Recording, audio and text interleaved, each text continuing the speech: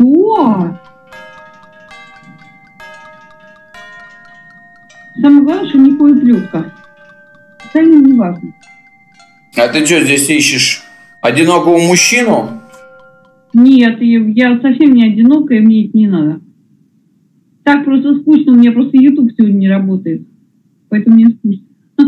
А что, у вас там Путин задушил YouTube, что ли? Не, я просто не хочу там что-то искать, блин, куда-то вылезать, блин. Я любила в YouTube все время лазить. А ты сама-то откуда? А ты сам с Вискеля откуда? Я из Харькова. А, Харьков? А, бывает. И чё? А ты сама откуда? Российская Федерация. А, все понятно.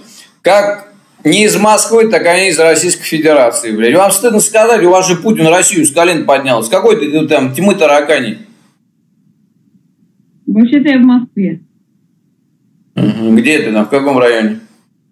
Северо-восток. Чего? Северо-восток. Ну, какой район, что там?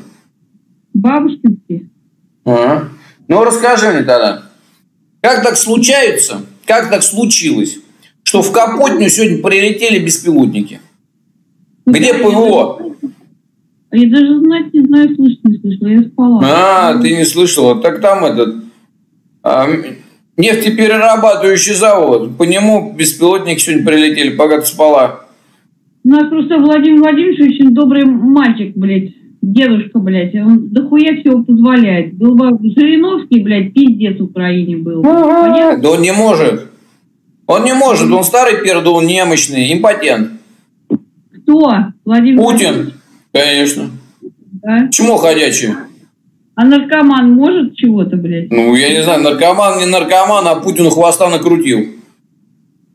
Как он ему накрутил? Ну как, третий год воюете, беспилотники в Москву прилетают, Курскую область захватывают. Как, вот так вот? Не знаю, вот пускай разбираются сами. Вон, сам смотри, вот, смотри, видишь? Ну и сидят Путина смотрят, блядь, дебилы эти.